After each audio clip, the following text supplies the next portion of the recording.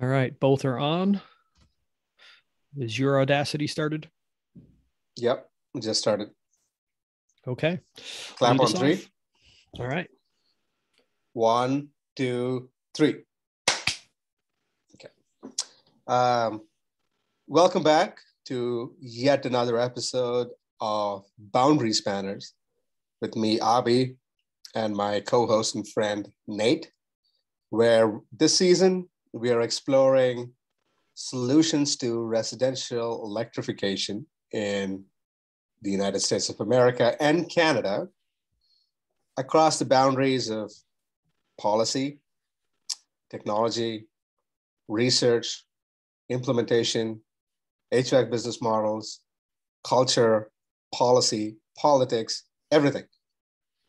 Nate and I have experience in broadly speaking, white collar world, broadly speaking, blue collar world, and we're trying to sketch out common ground and explore solutions together. Now, this episode is a follow-up to a previous episode we did titled The Four Horsemen of the HVACalypse.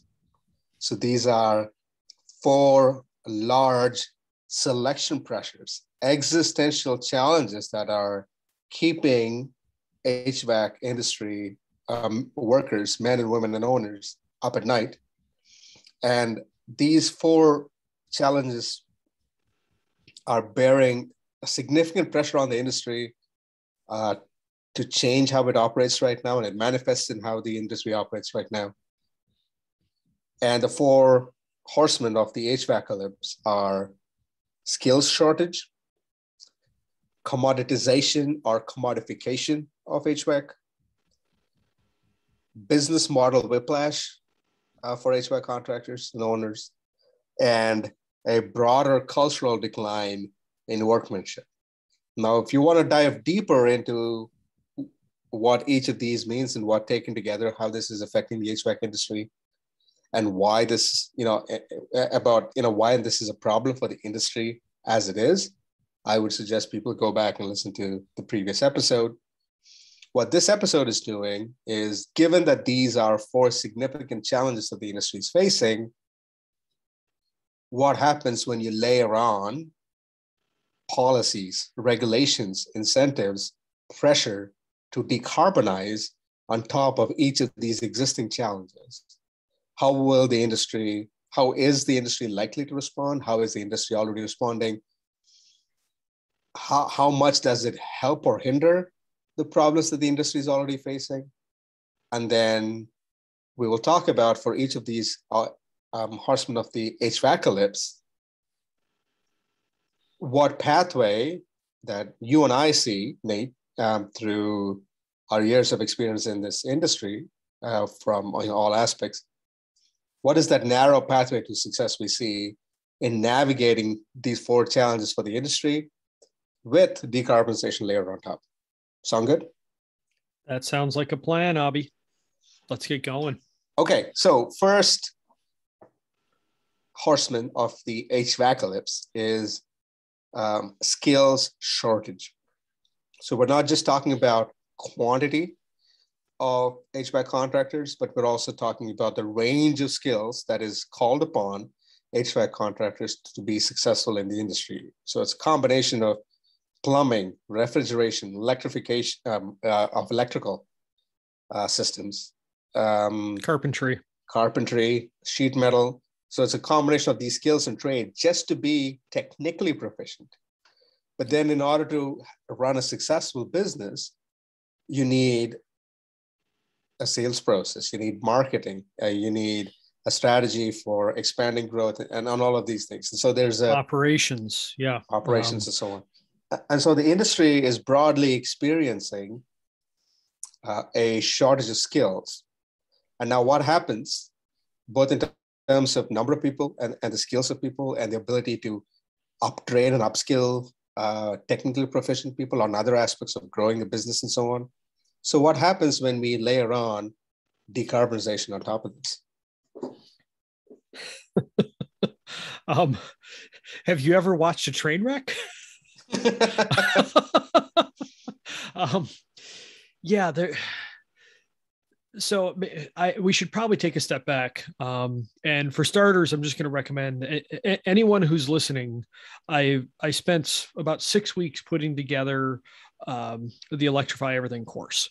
Please go take that because it digs into the technical challenges and then also the marketing challenges of electrification. And so a lot of what we're talking about will make much more sense after you listen to and watch the videos there. And this, if I can interrupt for just a moment, this course is for homeowners. Oh, yes. I aimed it at homeowners, and I basically had a California policy wonk in mind, like as I was doing it. So who is also a homeowner. So in a mild climate, electrification isn't that big of a deal. You can oftentimes just pull out a furnace, put in a heat pump, and get away with it. It's helpful to do some math, and there's definitely some sales and marketing, some consumer education things that need to happen. But when you get into the colder climates, which so 9 US states out of 50 use half of the natural gas in the country. Wow. And that's just natural gas. Now you look at the Northeast and they use a bunch of fuel oil. So that's a whole nother challenge. That one, though, is actually easier to a degree because fuel oil is pretty expensive to heat with. But natural gas is the really challenging one because it's so cheap and it's cheap to operate. And at the moment, so at the moment, yeah, exactly. Futures have doubled here in the last month or so. So we'll see what happens. That's probably going to flip the math. But if you have a cold climate house and you pull out a furnace and you put in a heat pump willy-nilly, there's a couple of bad things that could happen. If you don't have adequate ductwork, it will run high pressures inside the system, and you could eat motors inside 2 years. Like we're seeing that already. There is the Department of Energy mandate here. They didn't mandate ECMs, but it's like saying you have to get 50 miles per gallon.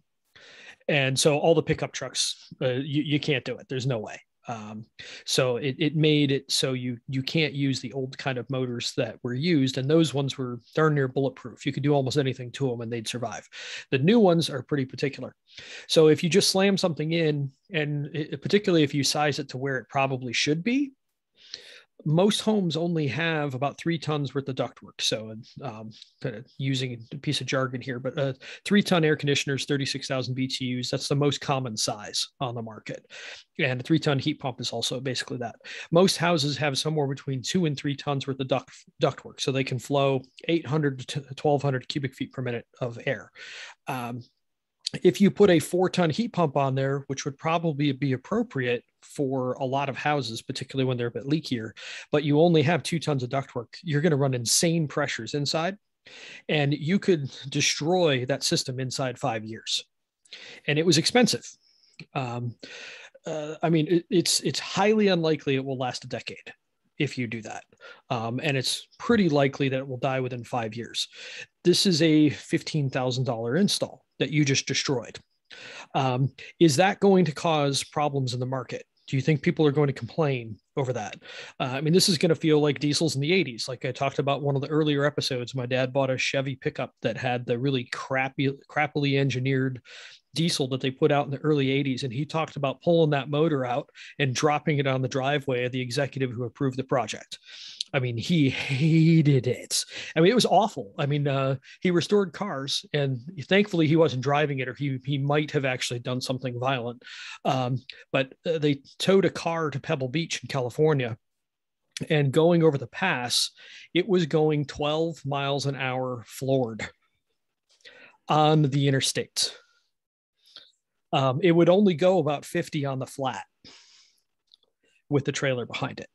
The minivan that I have right now has more than double the horsepower of that engine, and similar torque. So I did a better job.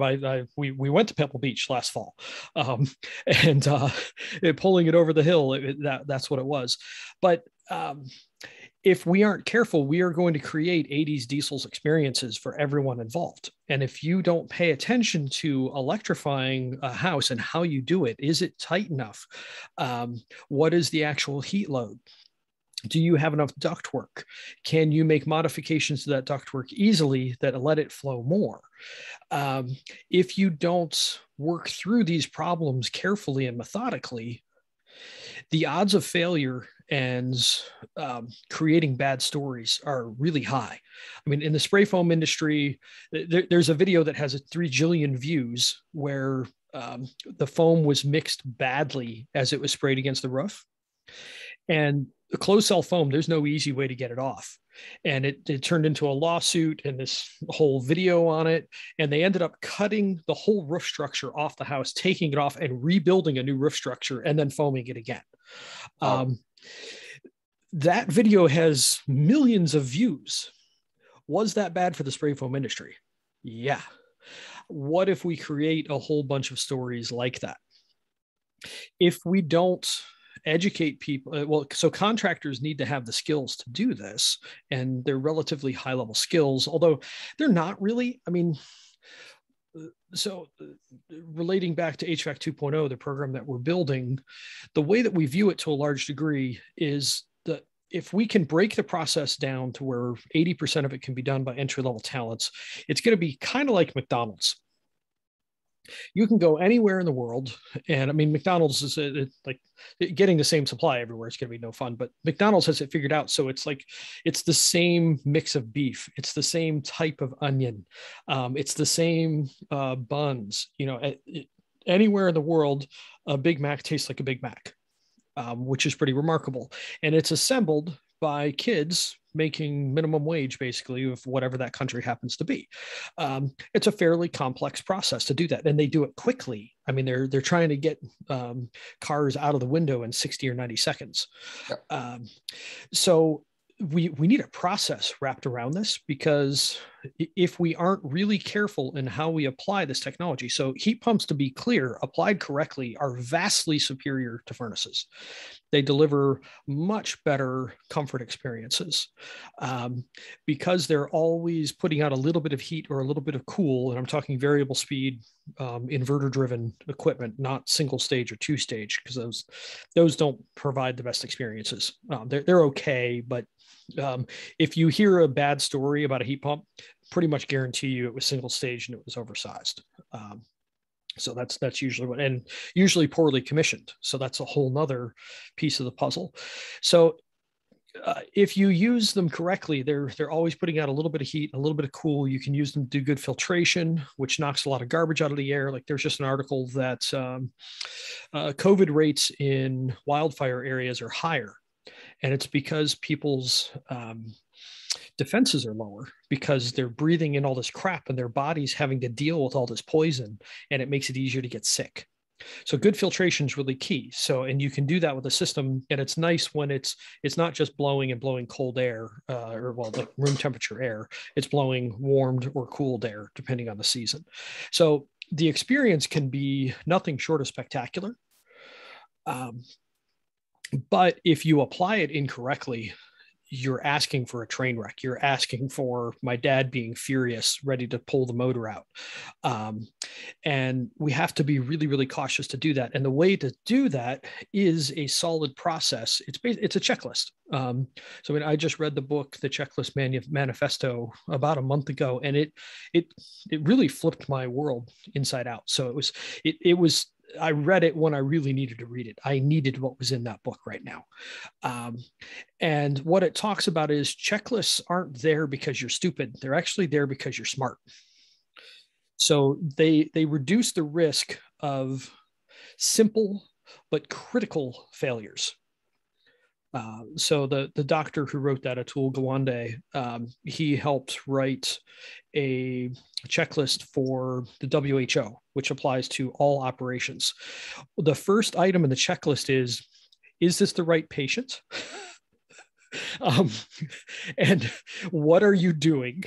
And is the place that you are going to be operating on marked? So it was just simple stuff. Like, you should do that, but it's an easy thing to get missed in the mix of things. So the checklists are meant to help prevent you from making easy, stupid mistakes.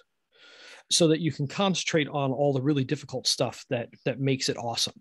Or a great way he put it is, in the intensive care units, if you can't hold the odds of harm down enough, the odds of good can't prevail.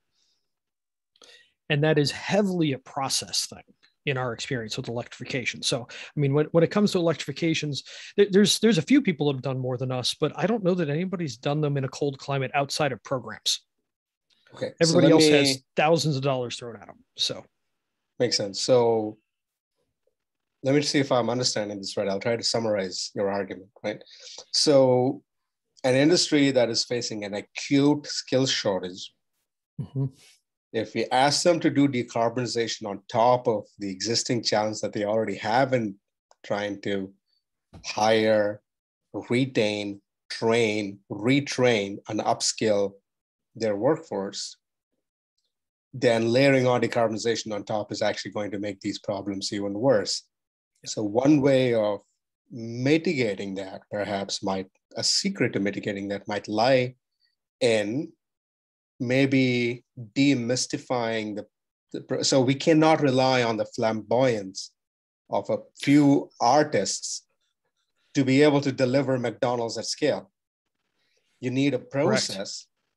Correct. I mean, yes, a boutique, a burger joint, on a corner of your street, they might have a guy who does it, or a guy or a girl who does it in a particular style, but just relying on individual skills and individual abilities to decarbonize, we won't be able to deliver at scale. So in order to deliver at scale, what we need to do is to have a process that kind of like, it takes out all the tacit knowledge and renders it explicit through a process. Yes. Yep. A process that at least 80% of the workforce can follow. They may not be highly, their skills might not be diversified. So we don't need everyone who has the ability to do marketing and sales and plumbing and electrical and blah, blah, blah, and all of these things, and insulation and all of that. But we need it enough to where people 80% of the workforce, if they're doing one thing, they do that proficiently well. So we need a process. We need to wrap decarbonization around a process around which you can hang a hat on and that it can scale. And 80% of that can be done through process and almost like a checklist kind of thing. Yep. Which leads us into the second one, actually. So we have commoditization and commodification. So commoditization is it's the natural thing that happens in industries that you take things that are disparate and distinct and oftentimes bespoke and custom, and you turn them into commodities, or products turn into commodities. And particularly when we don't have knowledge about about a space, we typically don't understand the differences that are there. I use the example of paint. Cheap paint is not worth using. Buy more expensive paint. You will thank yourself for it. I mean, my in-laws. So I love my in-laws dearly. So first, let me say that. They're not listening to this anyways. No, they're never going to listen to this one. So there's frugal, there's cheap, and then somewhere 2 miles over that way is my in-laws. It is amazing how they can squeeze blood from a stone. They're just amazing, and I mean they've done such a great job. They've never made a huge amount of money, but they have retired comfortably. And they own their house outright. They own the 16 acres that they're on outright. And they're just awesome people. But they buy expensive paint. It's like the only thing they buy that's expensive. So if you don't understand a market that you're jumping into, you think it's all the same. And like we discussed in a previous episode, I've owned 5 houses. I've only replaced HVAC in one. I replaced a furnace in one. We're about to do one here, but it hasn't been done yet. So most people don't understand that there's a range of products out there. They don't understand the good, better, best. And so if somebody comes in telling you about more expensive stuff, your natural reaction is to be pushback. You're just trying to sell me something. And so we need to decommodify HVAC. Because when it comes to cold climate HVAC, we have to go high end in cold climate. The cold climate heat pumps are not the cheap ones. They're the expensive ones, pretty much always. There are exceptions, but we're not going to run the crappy stuff. We just aren't. And so we need to build the value from that cheap stuff to the good stuff. There needs to be a reason to cover that. And to get a good install, there needs to be more value on top of that. And then there needs to be profit margin on top of that. And overhead and all of these other things. So we need to be able to pretty substantially jump the costs of these jobs and still have people buy them, which is tricky. So that's the decommoditization. Now, the commodification is creating a process, creating McDonald's of decarbonization. So we need to have a process that's very step-by-step and careful. And it's a checklist from the checklist manifesto. It's like, did you do this? Did you do this? Did you do this? Did you do this? All right. So that removes half the risk from the system by doing those. Now we can address the other smaller pieces of risk that are very custom to that particular project, to that particular client, and to that particular budget.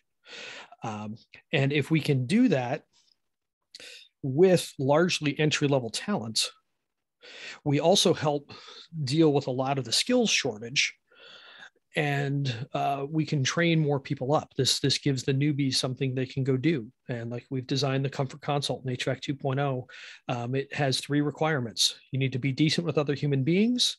You need to know how to run a blower door, which if you're mechanical at all, you can learn in a few hours. And you need to be able to follow a script. That's it. And that's why we designed it that way, so that it is kind of a McDonald's of decarbonization. And what that does, that collects a blower door, which is how much a house leaks, which is once you get a house reasonably well insulated, air leakage rules what it takes to heat and cool that house. So if you don't understand that piece, you're missing a huge part of the equation. Without blower door, what we've found is I can swing a load calculation plus or minus 70%. That is no longer a calculation. That is a guess. And it's not even a good guess. And it really is as wide as that. Like not always, but the colder the climate you get, the wider the variance can be if you don't understand air leakage. So if we don't collect air leakage, we don't know. And if we can get past energy use, that really helps inform that sort of thing. And then as far as building value, we need to ask the client, what bothers you about the house that you would like to fix? And once you ask that, okay, how much does it bother you? Let's rank it on a scale of 1 to 10.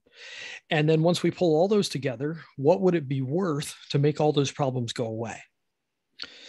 Now we just increased the value drastically on that project. And we solved the problem that I had with my insulation business, which is that most people for just insulation are looking at, so I'm going to be good to the earth.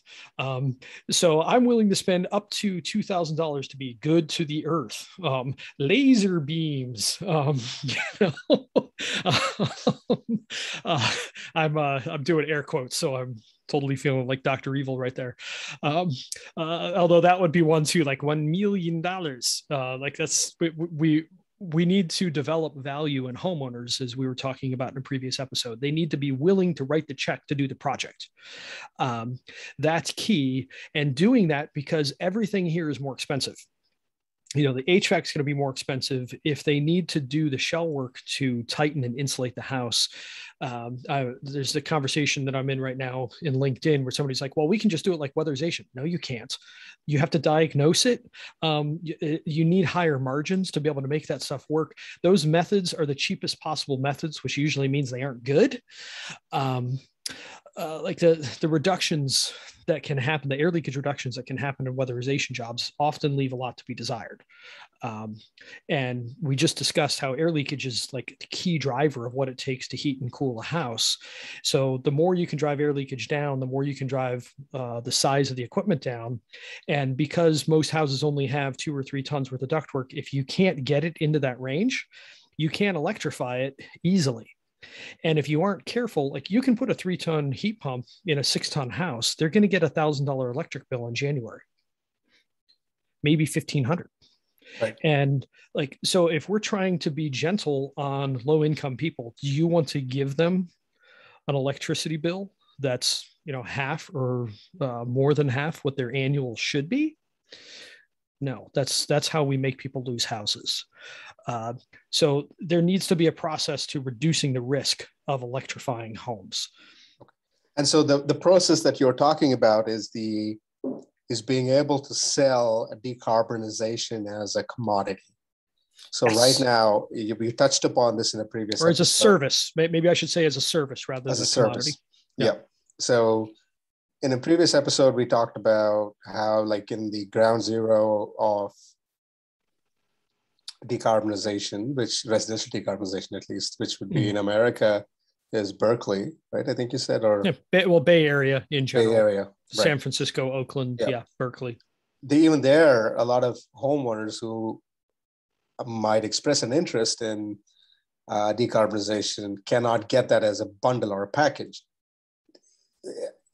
If they go talk to a HVAC contractor, they'll say, HVAC contractors are there to sell HVAC equipment, and they haven't really evolved a business process through which they can sell decarbonization as a service. What you're suggesting is because HVAC contractors already have the inroads into households, and we talked about one of our earlier episodes, we talked about how the road to decarbonization, and actually even the road to locking in carbonization of households through residential heat and residential water heating goes through HVAC contractors. The HVAC industry, so developing and pivoting the HVAC industry into more of a consultative service where they're selling decarbonization as a service would require the HVAC industry. It's not just a skills gap in terms of being able to do good HVAC, like going to college or going to a training program on doing HVAC. I think that's only one piece of the puzzle. Yep. The other piece of the puzzle is trying to understand the needs of the house. So doing a blower door test, trying to understand the airflow intensity, or I'm blanking on the technical term, but just to see how leaky the house is and being able to diagnose issues with the house, like moisture, condensation, musky smells, or, like my bedroom is warm while my living room is cold, like being able to diagnose the needs of the house. Yeah. Trying to understand the priorities of the homeowner. So maybe the homeowner and says that, well, actually my biggest pain point is the fact that my windows, get moisture every time I turn the heating on or something like that. And to be able to,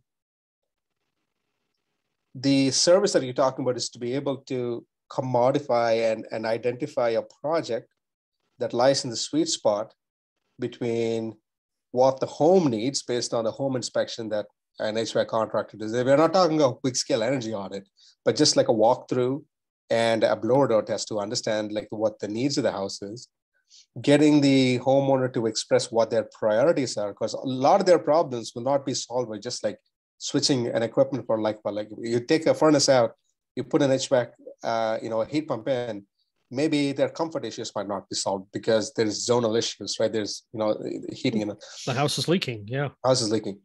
And then there's actually the technical skills of being able to fit in an HVAC system and having all these things work together. So that's the skills gap, and that's also the commodification piece you're talking about. So helping contractors develop a model through which they can identify and deliver projects at the sweet spot of what the house needs, what the homeowner prioritizes, and what the equipment that they need.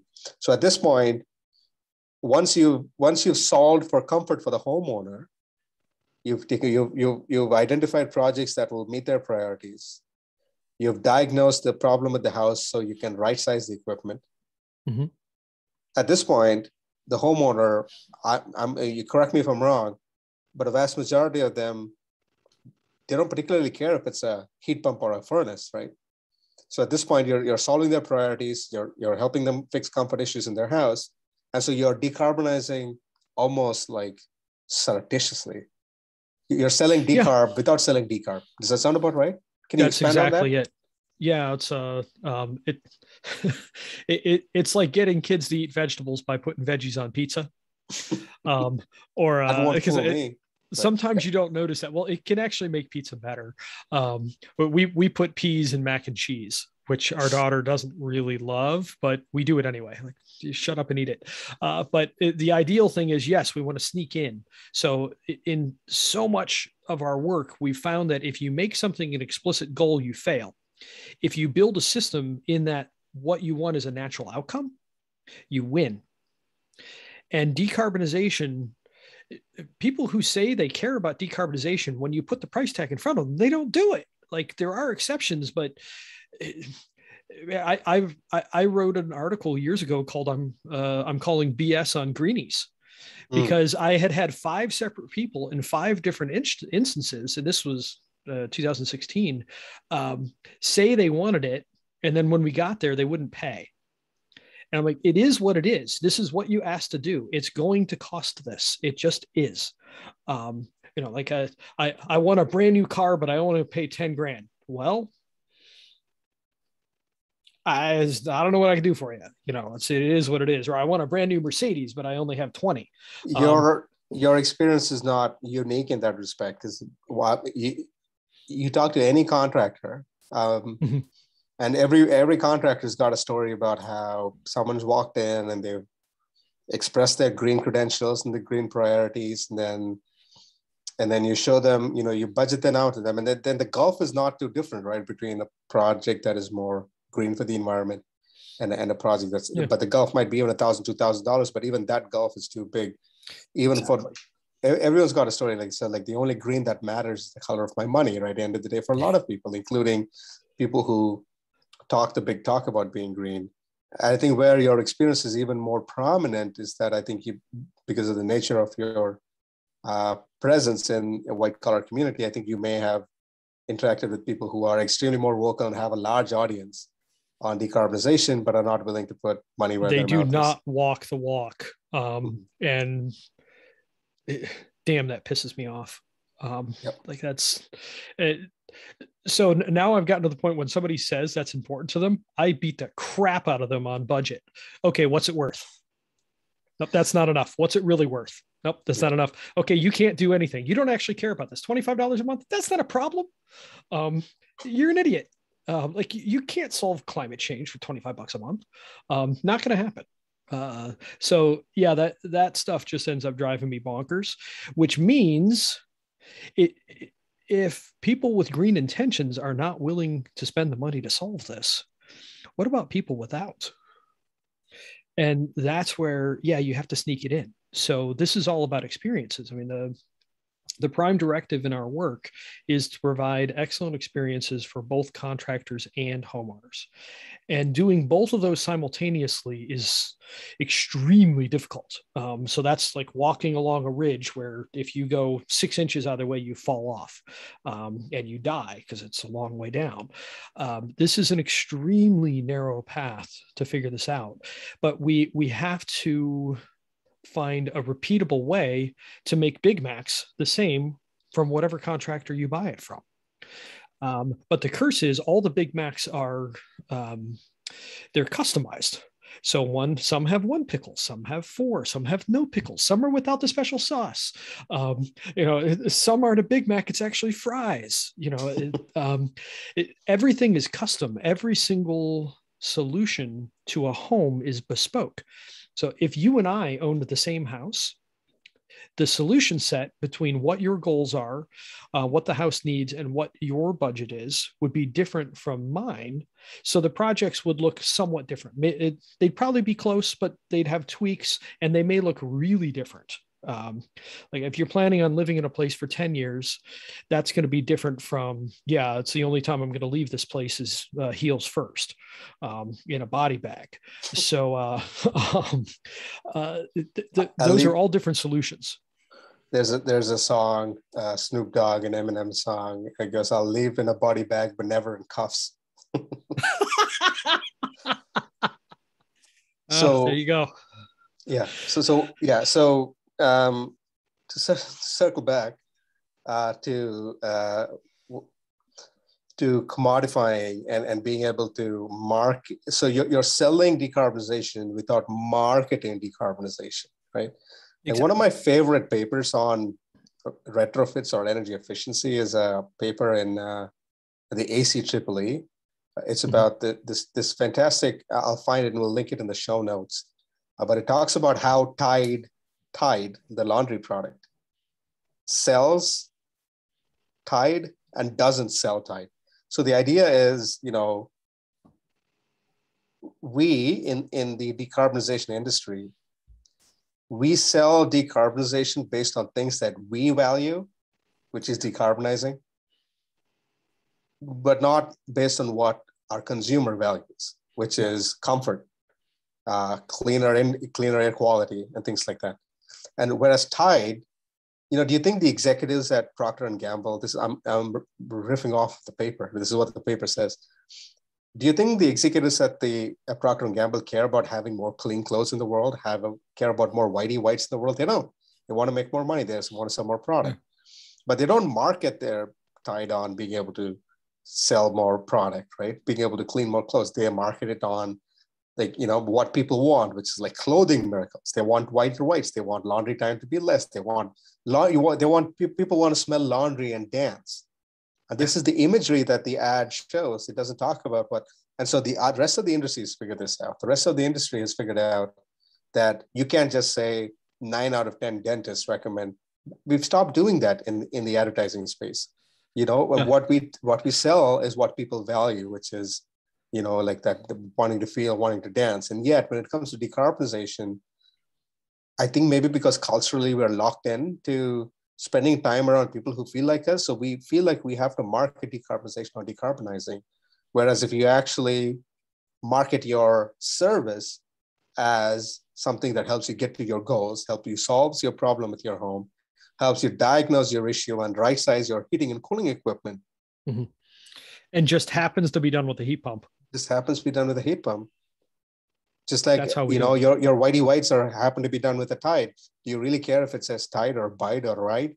As long as you look at the ad and it looks good. Betty White is out there selling. I love that.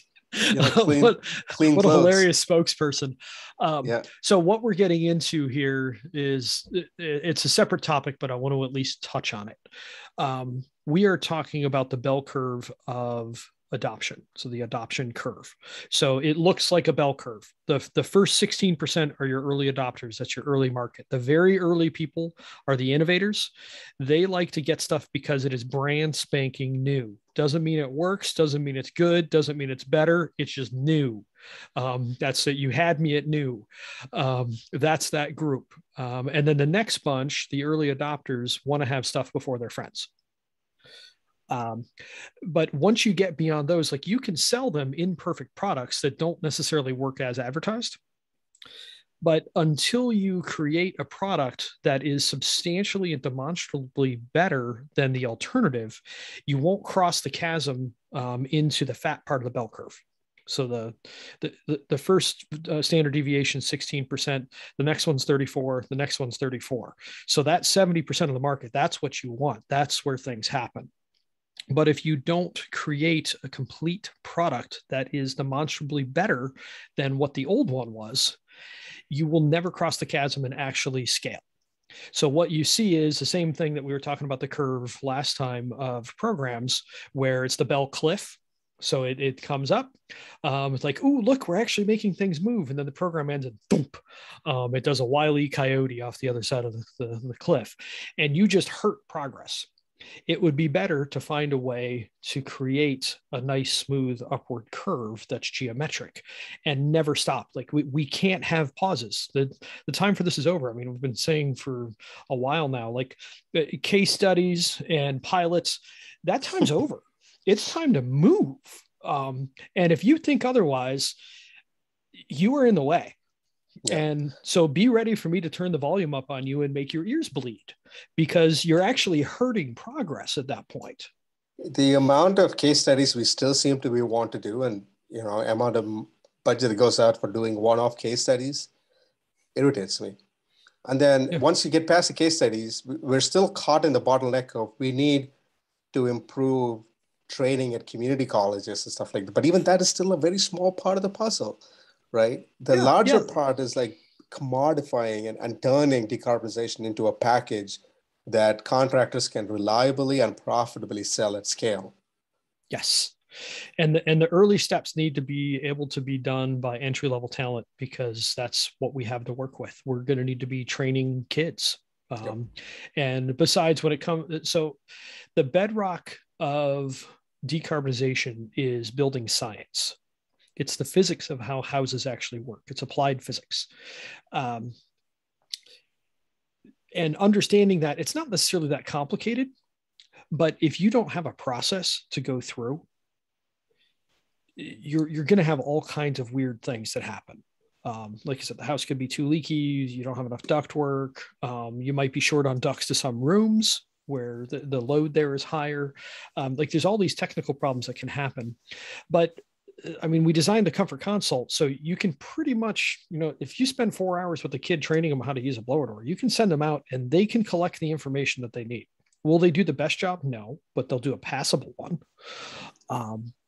And that's what we need, is a way to take that building science and commodify it enough that we can have fairly inexperienced people successfully wield it. Got it. And so that's a key piece of this, but that is not so much technical training in doing that. The technical training is important, but when it comes to HVAC, most people are at least halfway decently trained. I mean, to be able to do their job, they have to know some stuff. Yep. So when we're like, oh, they need more stuff, well, you can train them how to do something, but if they never sell a project that uses that skill, does that skill matter? Exactly. No. Yep.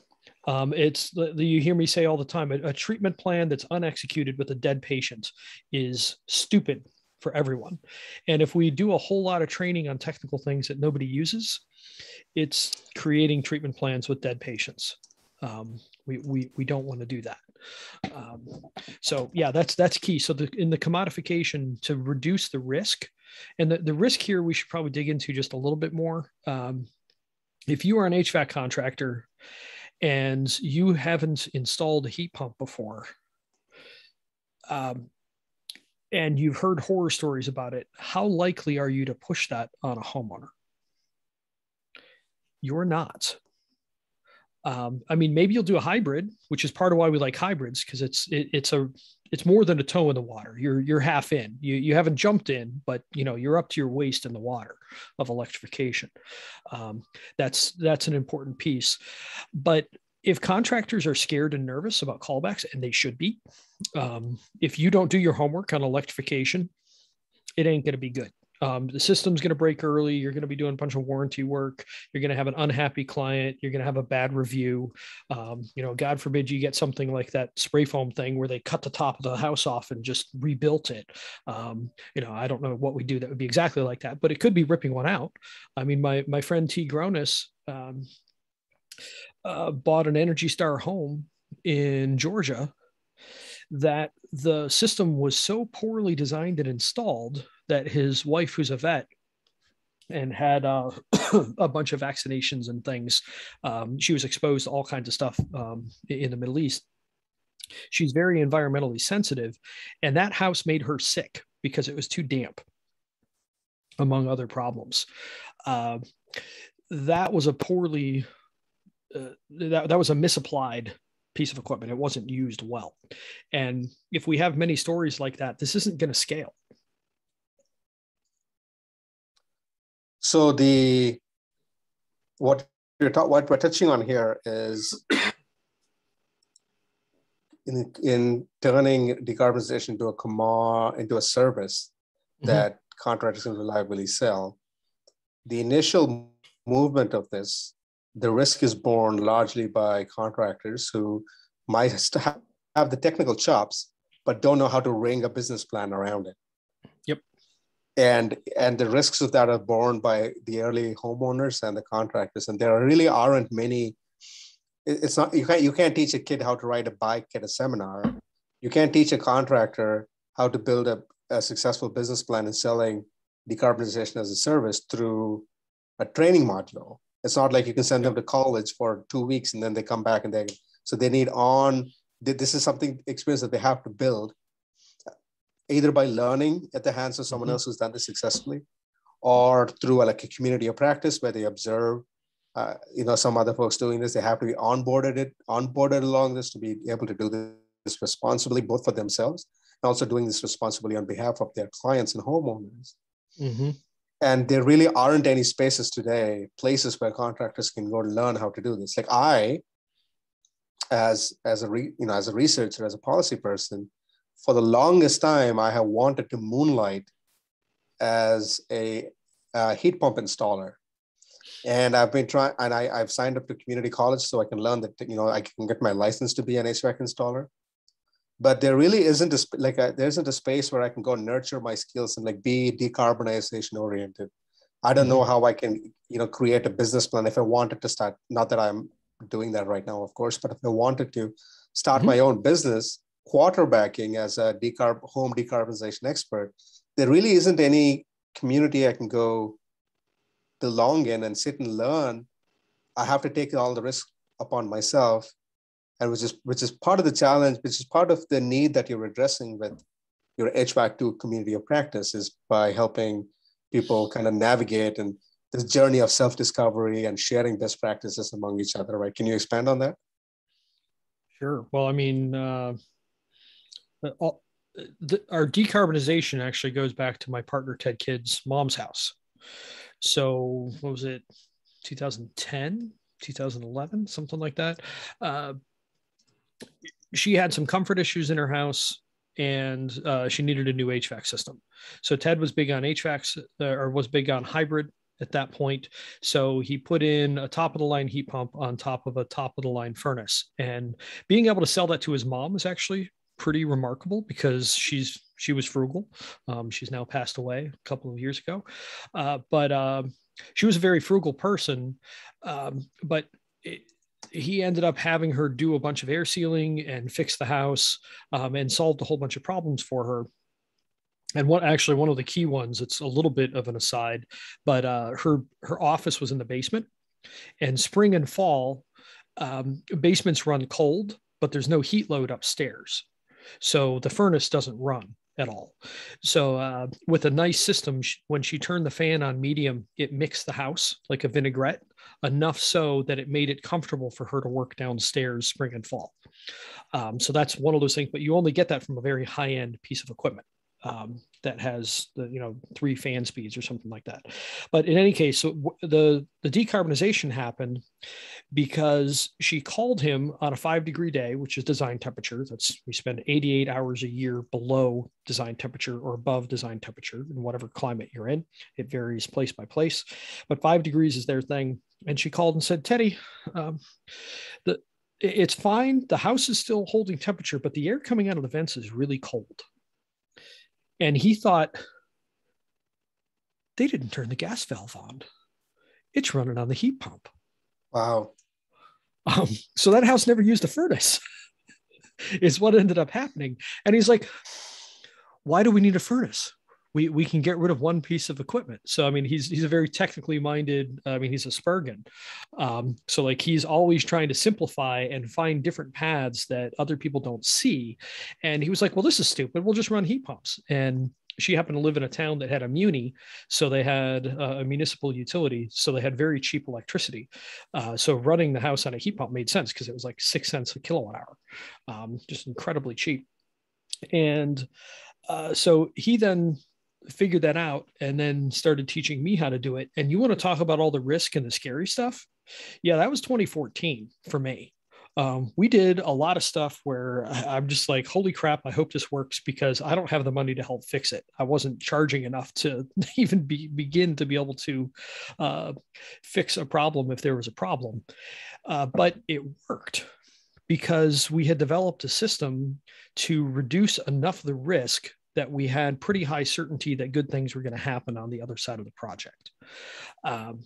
And so we have been working to turn that into a process. So one of the other important things I should say here is I do not think there is any way to do decarbonization from top down. You can't do this as an edict from above. There's a great example actually that really helped me think through this in the checklist manifesto. He talked a lot about Hurricane Katrina hitting New Orleans back in '05. And I mean, FEMA got just raked through the coals because they did a terrible job managing the crisis that they were supposed to manage. And who did a really good job? Walmart. And they didn't do a really good job because Walmart had all these great policies in place. They did a good job because Walmart, there was almost no communication.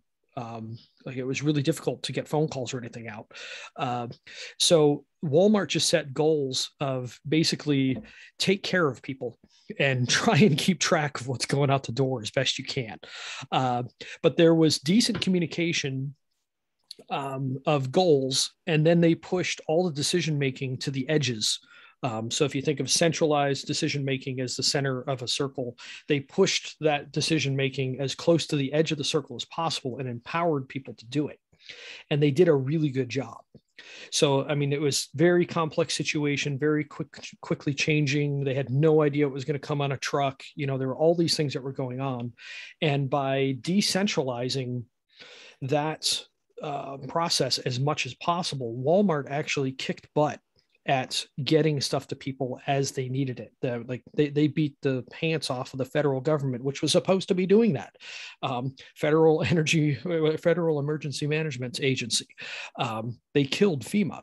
So decarbonization is in a lot of ways like a disaster where we need to deal with all of these disparate problems. It's like, if you want to talk about the grid, this is all grid edge. We have to deal with everything at the edge. And you can't deal with that from the center. You can't say, you will do this and you will like it. Like there is none of that. All we can do is set goals and try and set directions. But as soon as we begin to prescribe how anything is done, we destroy the result at the end by accident. So there needs to be a process and goals, but we can't specify exactly how to do things. We need to decentralize. So the honest truth here is that policymakers and governments need HVAC contractors in order to be able to deliver on HVAC deliver on climate and decarbonization goals. Correct. So at this point, we're trying to figure out what is the best way to get HVAC contractors engaged and involved in this effort, full-throated involvement, right? So yes. Not just giving them a couple of little carrots and dangling a couple of carrots and getting them to change their business plans, yep. But to support them where they are, help them grow their business, help them be more successful. Because when you actually do talk to contractors, and you and I, we wrote a blog post the other day.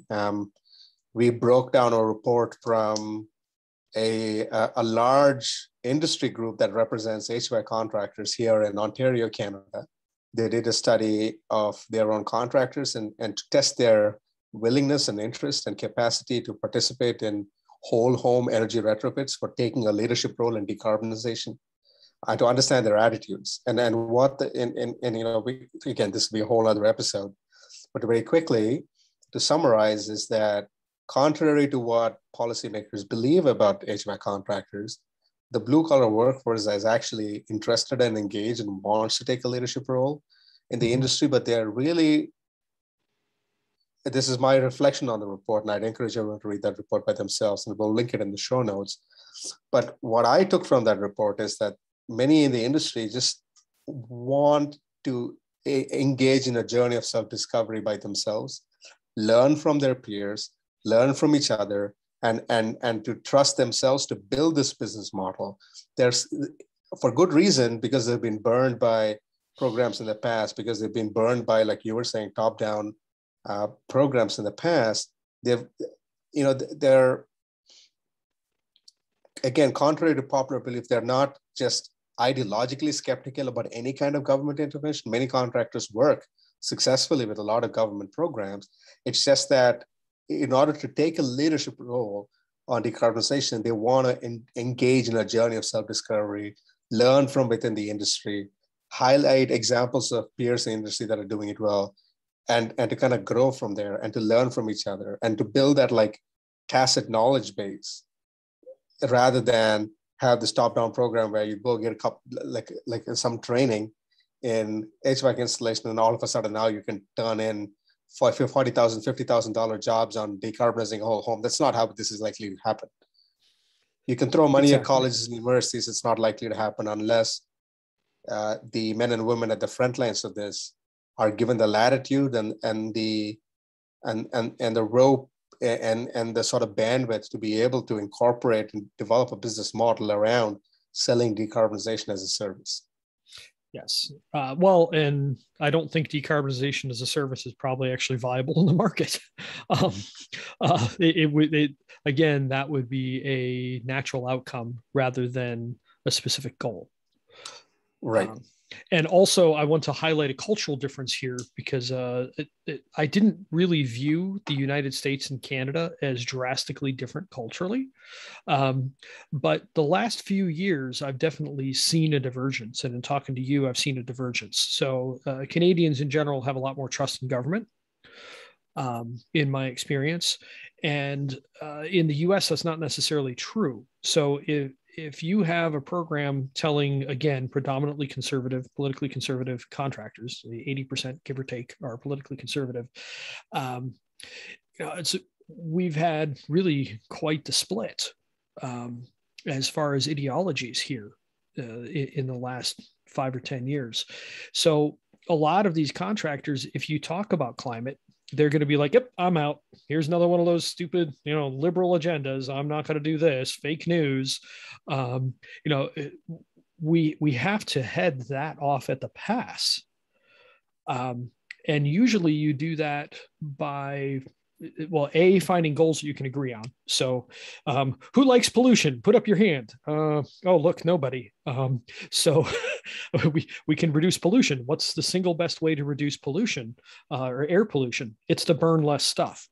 What's the solution to climate change? Burning less stuff. So let's talk about pollution. So now it's not a dog whistle. So what you're saying is that, we touched upon this in a little more detail in the previous episode, but the highlights of what you're saying is that you don't want HVAC decarbonization to be the next front on this ever-expanding culture war. Yeah. We're not, and in as much as each of us is a political entity onto ourselves, we still don't want that to be layered on top of this existing efforts. What we want is contractors to do what they're good at, because, contractors are viewed by homeowners as essentially like home energy doctors, right? That's the role that they play. So we talked about the church at the kitchen table. So in order to be successful, rather than double down on climate and decarbonization and these languages that might be the next front on the climate on the culture war.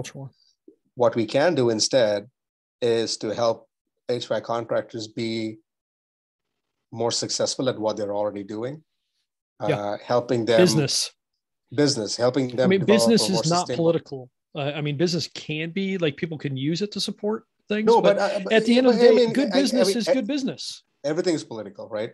Yes. So, the word business is political, but when you look at the HVAC industry, every county in this country, in your country, in my country, has an HVAC installer. Most HVAC businesses are small family-owned businesses. Most of them employ less than 25 people. So these are men and women in families who hold our communities up. These are the ones that go play pickup hockey, that donate to our communities, end up, serving on the local boards. So these are men and women, our friends and neighbors we're talking about here, right? So so what we want, I think a common goal that we can all hopefully align towards and subscribe towards is that in order to do decarbonization well, let's not lead with decarbonization and then try to shoehorn HVAC contractors into this, but rather center HVAC contractors, look at how their business is structured, help them deliver HVAC as a service, not HVAC as a commodity, help them deliver home comfort and home electrification as a service, and then use, and then use that as a mechanism through which decarbonization naturally happens. If you help HVAC contractors, if you support HVAC contractors going to people's homes, doing blower door tests, helping identify the needs of the home, having them work, building that, not messing with that fragile and friction-filled relationship, the church at the kitchen table, help the homeowner articulate what their actual goals and priorities are, help the contractor find projects that are in the overlap of what the homeowner wants, what the house needs, and what the equipment needs to be sized at. And the budget, don't forget the budget. That's right. Sorry. Yeah. So that the equipment size and budget is a part of the third piece of the pie. Mm-hmm. Now you have a business model through which decarbonization becomes natural, and it's not a culture. It's not in the forefront of culture wars. It's not something you even argue and debate about. It's because it just happens. Just happens because the homeowner is happy with their priorities. You've sized the system that meets their budgets, meets their priorities, and meets the need of their house. And it just so happens that it is a heat pump. Sound about right? That is exactly right. Yeah. So it's vegetables on pizza as opposed to peas and mac and cheese. Right on. If you order mac and cheese and it shows up half vegetables, and you're looking for comfort food and you bought it, for $10 at a restaurant, you're not happy. But if you're like, ooh, yeah, give me the supreme pizza. So yeah, there's meat on there, but there's also a ton of veggies. And then you're like, oh, that's delightful. That's what we want. And so that's what we want, is to create supreme pizza. And it's so critical. And well, that deals with the third horseman of the HVACalypse, which is business model whiplash. So if we are careful in how we design programs, and like we said last time, any program, if you can't 1000x the program as it is, you shouldn't do it, because otherwise you're going to drive a little bit of an upslope, and then you're going to create that bell cliff. So you get the bell curve going up and then a cliff. We don't have time for the bell cliff anymore. We need a nice smooth up and to the right, as they say in business. That's what we need to create. So we want to avoid business model whiplash as much as possible. So think about what you're doing. And so I think next time we'll dig into some of what the possibilities are for that. But basically that does mean that the things that we do need to be free or nearly so, because otherwise, the rule of thumb in policy is beyond 1% penetration. Incentives get too expensive, both literally and politically, to continue. And 1% isn't going to do anything aside from, like the Dominion program in Cleveland, where they brought in the energy auditors and they put all the private ones out of business. And so now you can't really get stuff actually fixed. So they actually hurt the market rather than helping it. Also, they can create basically free ridership on HVAC. So they can get their awards, but they're just giving out $400 to, upgrade one level of efficiency in equipment. They're not really changing anything. And I don't know, free ridership is giving money to something that was going to happen anyway. That program's basically free ridership at this point.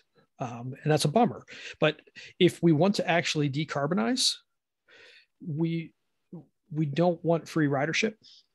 And like we were saying, like business model whiplash, ideally we help support a business model that can do that up and to the right continuously without doing any cliffs, no bell cliffs.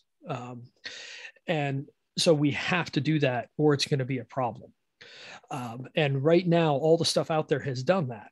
And then, also in the bad incentives category, which can be business model whiplash, somebody just bought a heat pump and electrified their house in Michigan. And there were rebates from the gas company and the electric company. And I forget exactly why, but they got neither. Because the programs are not designed to do what they did. I think one of they couldn't get a rebate because it didn't say air conditioner; it said heat pump, which is an air conditioner. But come on! So there's all of these existing policies that are in place that are actually subtly getting in the way. So remove every bit of kitchen table policy that you can. I mean, the one I have seen something that looked pretty interesting. California is now basically mandating heat pumps for new construction, but what they're doing is they're making it a little bit harder to install furnaces, and so they're kind of loading the scale a little bit. And I learned this in talking to Greg Hyman, who's one of the HVAC 2.0 contractors. He doesn't like doing NOx furnaces. It's a low NOx nitrous oxide furnaces because they are super duper finicky and they're a lot more expensive. And they have all of this, all these hoops they have to jump through for inspections and stuff, or they can just do a heat pump. I'll take door number 2. And so that can be a way to do it where you just lightly put pressure on the other side, but even that can be dangerous because who knows what else might come out of that. So like right now that looks like a good idea, but do we discover in 3 years that ends up, having this weird perverse effect somewhere else? So how does HVAC 2.0, like what pathway does HVAC 2.0 lay out for contractors who are keen on developing a resilient business model? So, I mean, a lot of what it does is change them from a transactional focus to a consultative focus, which changes how that relationship works. So now you're talking about solving problems. And if you can get people to open up about it and what their budget is, you're going to naturally land nicer jobs in a way that is not dishonest. Gotcha. It's truly being a doctor for houses. But the last horseman, and I'm curious what you think on this, the cultural decline of workmanship. What do you think that looks like in relationship to decarb? So from my vantage point, I think this broader cultural decline of valuing workmanship is a more pervasive. It's like the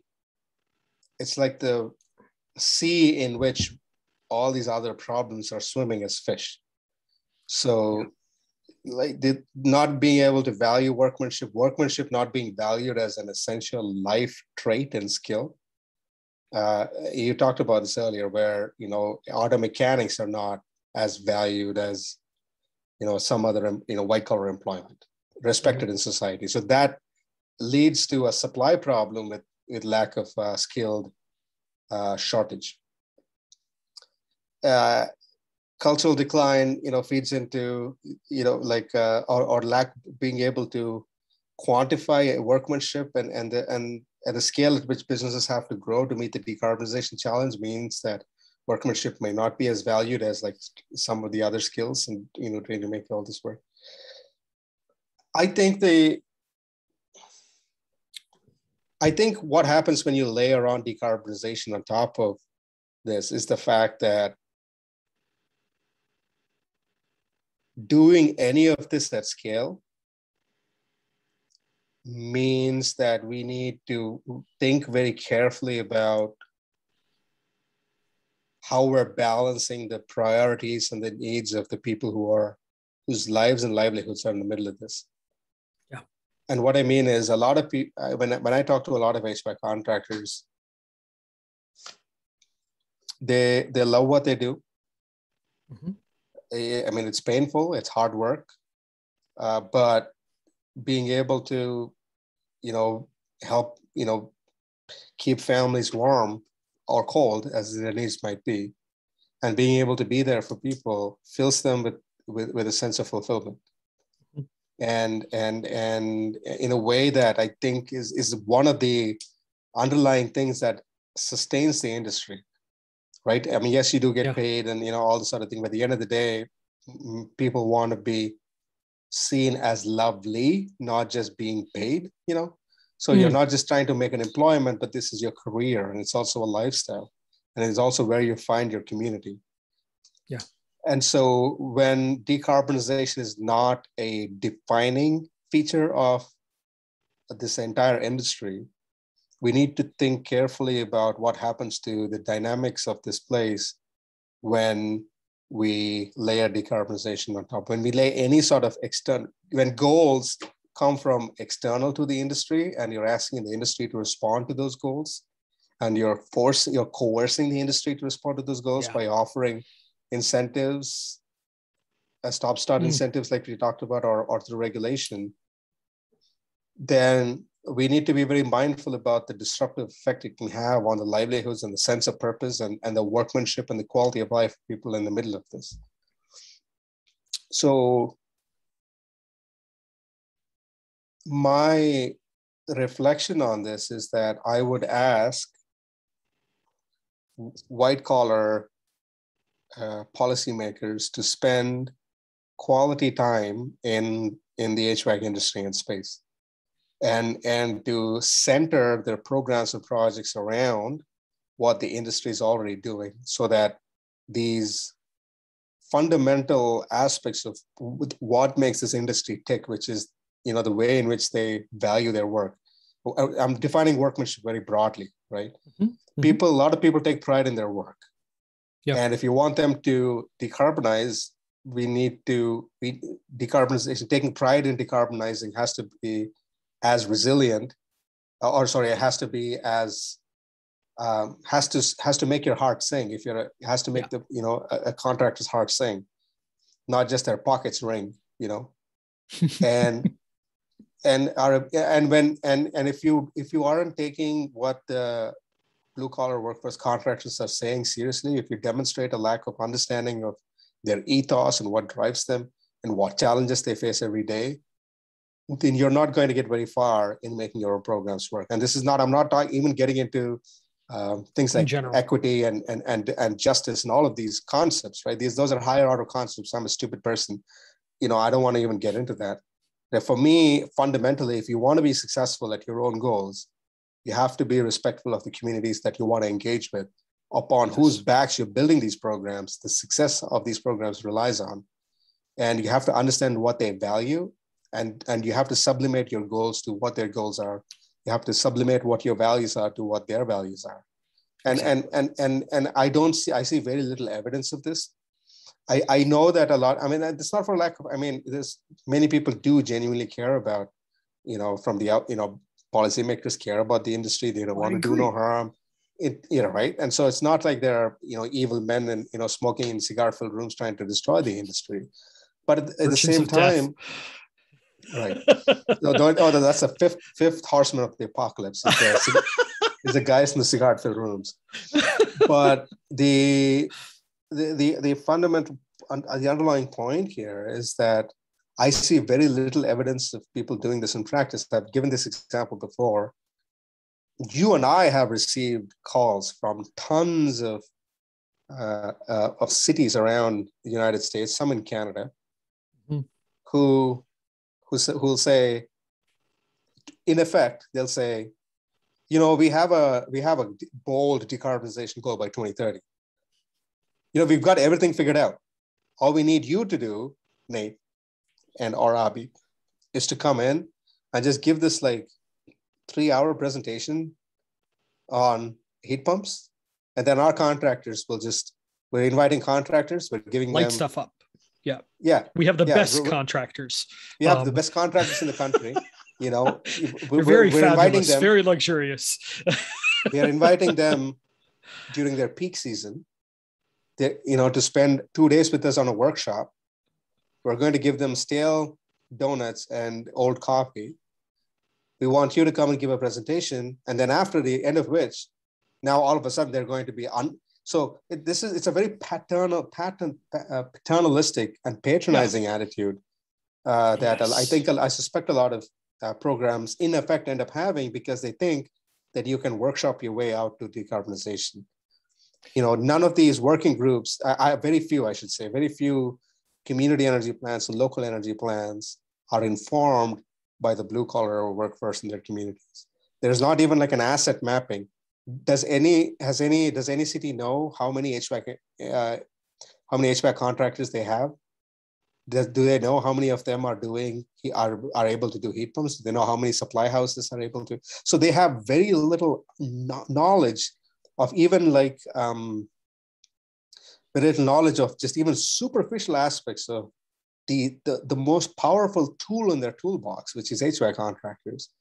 I think a lot of policymakers have a very superficial understanding of how many people are in this industry within their own jurisdiction. I mean, what their profit margins are, like all the stuff that you and I are talking about, like what drives them, what drives them, what motivates them, and what keeps them up at night. And if you're not in there, and if you don't wholeheartedly sublimate your goals and to say, I care about decarbonization, but in order for me to get to my decarbonization goals, I need to support the HVAC industry in my community remain strong and resilient to these headwinds that are bearing down upon them. And then by doing so, I want to enlist their support and their trust so that together we can march forward and tackle decarbonization. I think, and we began talking about this through like a cultural decline of workmanship. That's a part of this, but a larger part is the cultural winds that are blowing us apart, that blue collar and white collar communities are driving apart. And we have goals, but we don't understand each other. Our knowledge is constructed differently and our priorities are different. And what drives is different. The way we value success is different. The way we take pride in our work is different. So just giving incentives because HVAC contractors can make a couple more bucks during the 2 years you run the program is not going to change the industry. It's not going to make people's hearts sing. So this is a call to action for people who, for policymakers who, I can only speak to the world I inhabit mostly, which is the policymaker white collar world, is to dive deep into the culture of your own community, the HVAC industry in your own community, understand what their goals are, understand what their challenges are, and help them solve their problems. And together, then you can build the trust that you need in order to march forward. Yep. And there's very little you and I can do about, honestly, right, about the broader culture of how do you stop people, how do you get people to care more about tinkering and fixing their own stuff. Those are things that we can do in our private lives with our kids, with people in our lives. And those are values that you can cultivate in yourself and in the lives of people that you can influence. But broadly in society, there's very little that we can do, I think, or it might not be that might be very challenging to tackle is what happens when workmanship declines. But even as it declines, if you can demonstrate an active willingness to support an industry and help them grow, I think you can enlist their support in championing what you and they identify as common priorities, if that makes sense. I love what you said there. So I have two closing points. So one is, if you are a policymaker and you know a contractor, ask if you can go sit in the passenger seat for the day and just follow them around. Ride along. See what they do. Yeah, do a ride along. Understand what their day looks like. Put yourself in their shoes. I mean, we were talking about tacit and explicit earlier. Coming into the HVAC industry, because I'm only 3.5 years into this, 4 years into this, playing in the HVAC world. I'm like, so what does their business model look like? How do they make money? How many employees do they have? How does this work? The books of a business all work the same. There's money in and there's money out, and there's employees and there's overhead and all those sorts of things. That's always the same. The back end of a business is always the same.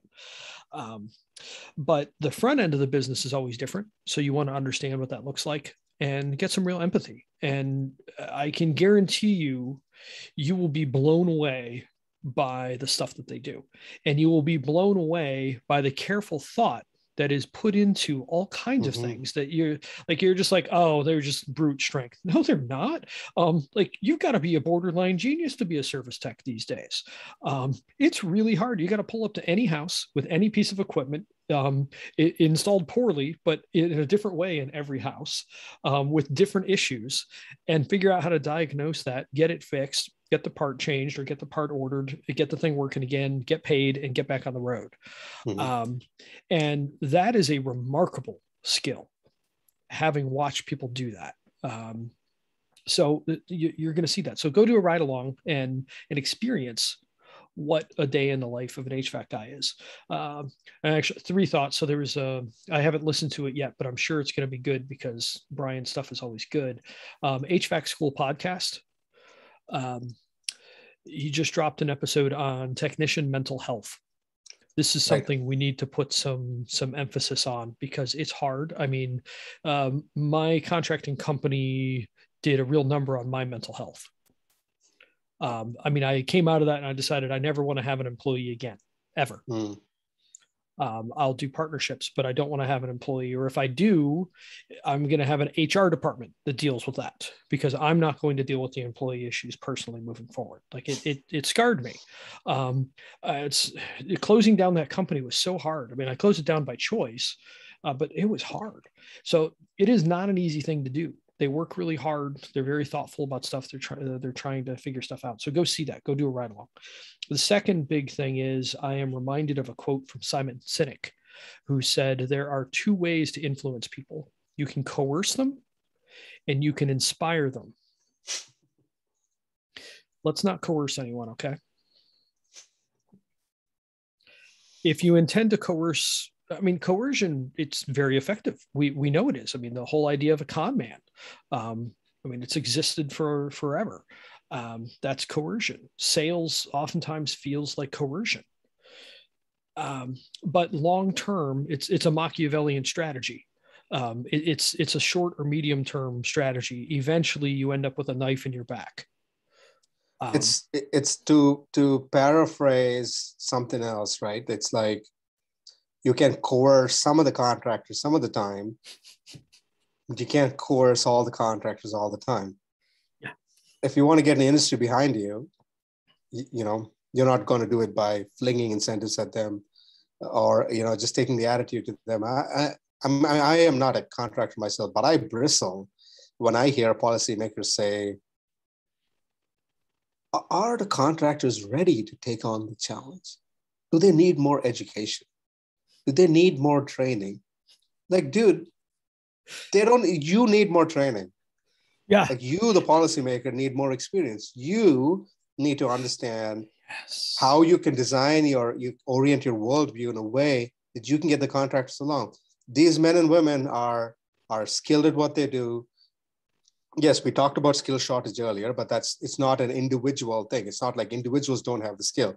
It's the industry as a whole is not able to grow at the scale at which we want. But that doesn't mean individuals in there are just slinging boxes together, right? These are extremely talented, smart people who take great pride in their work, who are able to deliver meaning and happy, who are able to derive meaning out of delivering happiness to homeowners. And now you're looking at them with an attitude that says they need to do more work. They need to go back to school. You people.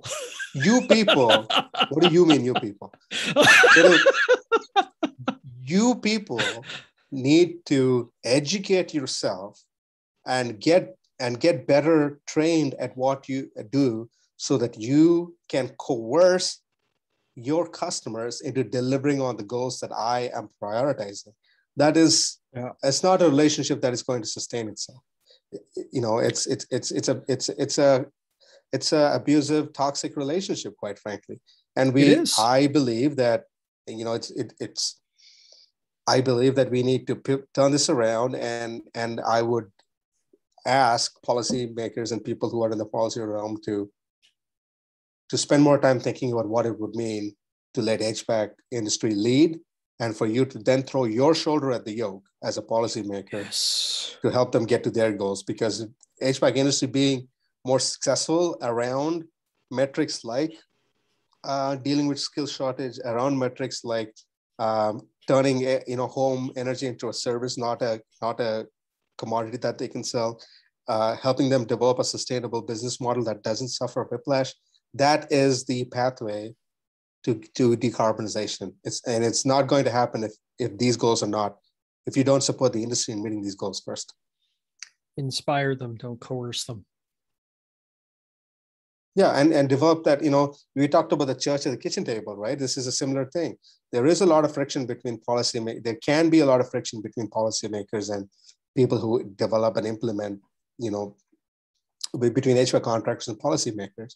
There's also, it's a fragile relationship because it's not predicated on trust based on history of bad programs that have ruined livelihoods.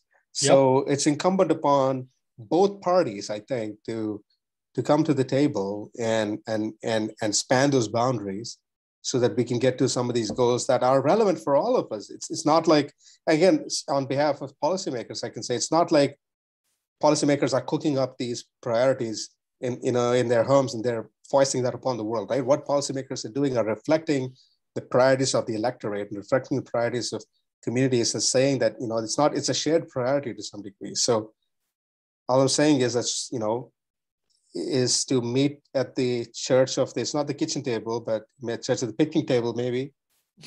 Go to do some barbecues together, right? Go on some ride-alongs, and then develop that relationship of trust. And then, let's be creative. Meet them where they are. Let's be creative. There's, hundreds of cities around this country. Maybe there's some out there that are willing to take on this call and develop a program that is centered around HVAC contractors. And indeed, and deal with these four horsemen. These four horsemen of these. So we need to deal with the skill shortage, the commoditization and commodification issue, dealing with business model whiplash, and then like you said, that's and I like the idea of thinking about the cultural decline of workmanship basically being kind of the root cause of the other three. Yep. So we have a lot of work on our plates, but I mean, the odds of decarbonizing right now by 2050 of homes in the US and Canada are 0%. I have it's Dumb and Dumber odds. What are the odds between a girl like you and a guy like me? About 1 in a million. So you're telling me there's a chance. But this is a pretty serious thing that we're trying to deal with. I mean, it's not just a little bit serious. This is literally the continuation of human civilization that we're working with here. And so if we don't take this seriously, one of the things my partner likes to say is, do you want to win the argument or do you want to win? I want to win. Mm-hmm. I want to dominate. I want to crush the industry. Well, that would be coercion. You're right. But I want to win against shifting where the climate's going right now, at least in the space that we have to control. But this is a pretty big piece. I mean, residential decarbs is solid 10% of the puzzle. So this is, we can't get there without this 10%. And it is a 10% of the decarbonization puzzle. But, like we said earlier, this intersects it's more than just decarbonization too, right? Because we're talking about livelihoods of small business owners in every county in the country, being able to deliver comfortable homes, high performance homes to people regardless of the circumstances of their household incomes and stuff like that. And, the age of housing and the air quality index indoors of tenant housing, there's just so many issues here that are a part of this puzzle. Once we start looking at this as a home energy and a call to home retrofits, like a national call to home retrofits, rather than it's a 10% of decarbonization thing. So that's what, and we want to grow the size of HVAC industry and provide a pathway to a stable middle-class income that doesn't require you to go to a university, where you can live in a community, plant deep roots, develop a business model that gives you, helps you live the life that you want to live in the community that you want to live in, provide value to people that you care about, keep them warm, keep them healthy, keep them happy, and to be able to do workmanship and craftsmanship at a production scale. Like, these are big, deep, fundamental issues that we are talking about when we talk about HVAC industry. And I think decarbonization is like one piece of that puzzle. Mm-hmm. And I don't wake up every day, I'm being honest and candid now, I don't wake up every day thinking about how to decarbonize the world. I don't. It's not one of my priorities at all. What I do care about, it's not one of my existential priorities at all. What I do care about is that I want people in my community, the places that I call home, to be a place where people can retire in and with their friends and neighbors. And I want to transform an industry in a way that it doesn't, that individuals in that industry can plant their roots and have a long, sustainable life and not have to move to 4 different countries like I did, right? Like I feel like homeless sometimes in a way because there's no place that I can genuinely call home, no people that I can call my own. And if I can transform an industry in a way that the men, young kids and boys and girls and men and women who are starting their own businesses today can plant their roots in their community and do a good job while feeling like they're doing something worthwhile, like that is what I want out of the HVAC industry. And decarbonization is a way to get there. And that's how I view it. And so that's how I have like sublimated like my own goals to enter into this as a decarbonization conversation, right? So that's what I'm asking policymakers to do is if you're leading with decarbonization, if you're coercing, you're losing, to then sublimate your goals so that you're meeting the industry where it's at. And so that together you can untie this Gordian knot. Sorry if that was a rant. You just got me on my soapbox, man. That was beautiful, I think. I'm tired of this. I don't know. I don't care if I come across as emotional, but like, what the heck are we doing here, right? How many more case studies do you need? How many more pilot programs do you need? How much more data do you need to collect? So my dad had he created a bunch of commandments after the 10 commandments of the Bible, and the 13th commandment was "Thou shalt not screw around." And I feel like we have been screwing around with efficiency and decarbonization and contractor lives in the policy world as well. In public health, like this is going to have massive public health changes. So we can affect indoor and outdoor air quality to a huge degree. I mean, the 3H program that I helped propose, the hybrid heat homes program, it had a 10x payback is what it modeled out as, but 7 of those 10 times were health benefits. Fewer kids landing in the hospital for asthma is a big deal. Damp buildings have been causally connected to childhood asthma since 2015. So it's not an association, it's causation. And I mean, I know this. My mom is very sensitive to chemicals and moisture and mold and just a bunch of things. And it was from living in a damp house. So I walked into this crazy mansion that my dad had. It was 19,000 square feet, and it was a basket case. And the back part was built in the 60s. And I walk in and I just got a wave of mold hitting me in the face.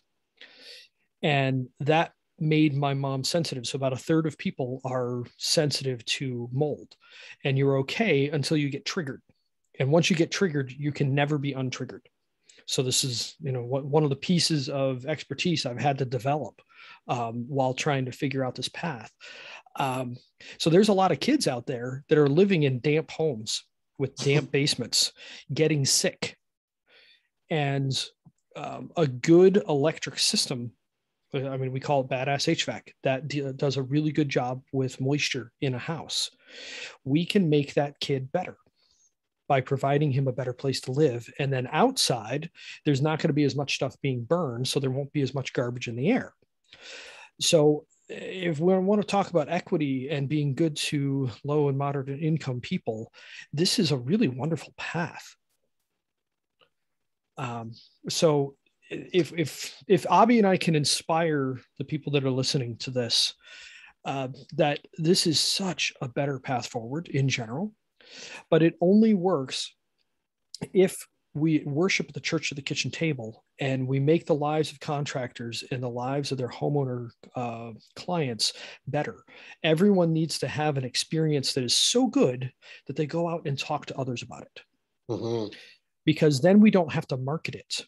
And if we don't have to spend money on marketing and it grows anyway, if we can market, that makes it grow faster. But it needs to naturally, without any marketing, have that geometric curve going up. And the only thing that we want to do is potentially make that geometric curve go up even faster. So if what we are doing is not doing that, we are hurting people. Yeah. What's the point of all of this? Yeah, it's pointless. Right? So don't just take your salary. Like do something that's good with it. And so that's the thing, right? Like what you're articulating is a way where you're saying that this is how I found myself in this sort of decarbonization, home electrification, whatever piece, is that these are my values. And so I'm going to get to those values through this path. And what I am worried about is people turning it the other way around, because you see a lot of chatter online about, decarbonization is also a healthcare policy. Decarbonization is also a child poverty policy. Decarbonization is also this and that policy. And there's merits to that because it's built on the strength of stories and narratives like yours, where you're saying that I value these things. It gives me joy to help elevate and improve health outcomes for this one individual. Therefore, I'm going to use home electrification, decarbonization, all of these goals to get to that one goal. But there is a real danger in collecting individual stories like this and framing a meta-narrative around it, because then that becomes a forefront on the culture war. Yep. Now you've tied decarbonization to these fundamental schisms and cleavages that we're having in our discourse now, in our broader culture, where, like, I don't want to get into the details of that, right? Around what's right of center, what's left of center, what's justice and what's not just, what equity and not equity. Like, we don't have to, once you form these like large, and that's the problem with taking these individual stories and making them top down. If we understand the world through that simple narrative that in order to do decarbonization, you need to prioritize health of kids. You need to prioritize unity. If you're telling people that, if you're hanging all these baggages to decarbonization, then you're narrowing the willingness and interest and the kind of people who want to be involved in the goals that we commonly share. So what you and I are describing now is for individuals to identify whatever goals they want to identify, and then sublimate them to working with HVAC contractors and frontline workers. That end of the day, it's not I in my day job, I'm not going to go start caulking and sealing windows. I'm not going to start ripping out furnaces and putting in heat pumps. I need folks like HVAC 2.0 contractors to be able to do that. So it's incumbent upon me to find ways that I can support them, rather than and support them not just through not just by going into those communities and telling them a good job, but like supporting them through my own day job, which I'm focused on doing. But build that cultural bridge so that we both understand each other and are working towards a common purpose. Amen, Abhi. This needs to be done for the good of everyone. And to a large degree, what this looks like is leveraging the tool of capitalism for good. Because we accidentally, inadvertently, have caused a problem with capitalism by burning so much stuff. But there's no reason that if we aren't careful in creating business models that are better than what exists currently, that naturally decarbonize, that we can't use the same tool that got us in this mess to dig it back out. I mean, I guess it's a shovel. So we already dug the hole. Let's get out of the hole and start shoveling it back in. Right.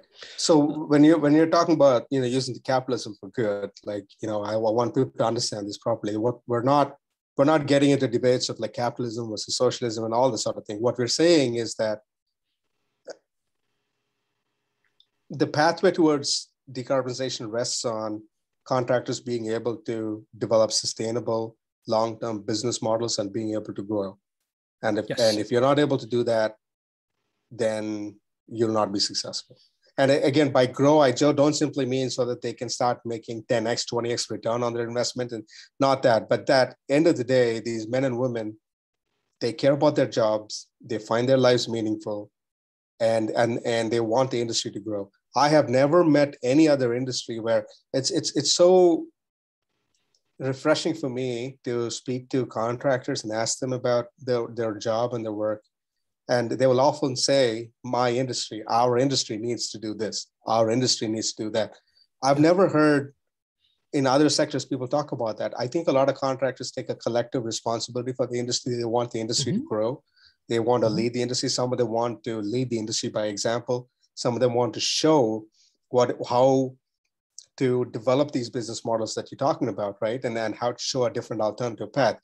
Oftentimes, most HVAC companies are kind of, I mean, they're roughly the same. They're constructed the same way. They work on the same business models, but there's some out there that are interested and willing to lead by example and show a different way. And I think that it's incumbent upon policymakers to identify who those businesses are, see what makes them tick, and help support them and help the industry in pivoting towards these successful business models. And that's what you mean by, by using capitalism for good, is that we already have a mechanism for replacing HVAC system. We've got 400,000, how many or hundreds of thousands of contractors around the country. We need to support them so that they can build a more successful business model. That's what you mean, right? About we're going to use the tool in a slightly different way, but it's still doing it. But what we're trying to avoid is, I mean, if you want to talk about sustainability, losing money isn't sustainable. You can only grow, you can only do good things if you make money. Yep. So we need to be able to structure it for that. And ideally, whatever business models we come up with are enough better than what currently exists that it acts like kudzu. It acts like an invasive species and takes it over. Only it's a good invasive. But that needs to be done by inspiring people, not by coercing them. Got it.